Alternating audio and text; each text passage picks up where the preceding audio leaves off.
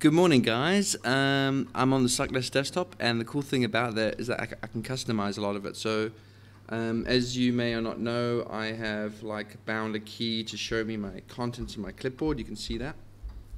I have a clipboard manager running called clip menu. So these are my previous. I don't know why it's duplicated. Clipboard. But then there's something new that I wrote. I haven't bound it yet, but let me just give you an idea. So I can bound it to some sort of keystroke, and what it does, it just shows you the latest 10 log entries. And at the moment, what I do is if I press enter, it copies the whole log into my clipboard. So done checkpointing, becomes in my clipboard.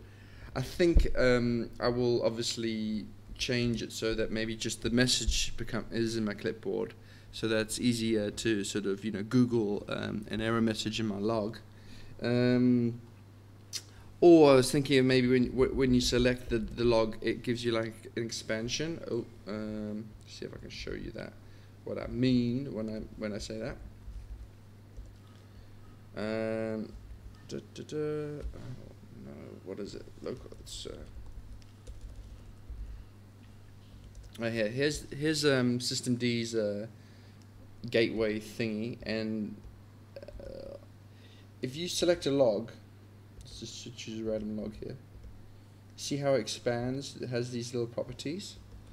Let me see if I can make that a little bit larger. Get away with this terminal.